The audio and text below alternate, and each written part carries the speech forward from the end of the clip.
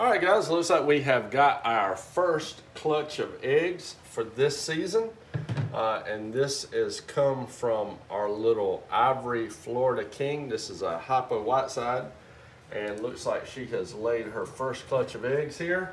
We're gonna put her away for a moment and just check these. And it looks like a nice fertile clutch of eggs. So we're gonna go ahead and get some of this moved over here out of the way. I'm gonna go ahead and moisten it down some. We'll get these eggs put in the incubator. First clutch of eggs, hypo whiteside Florida King.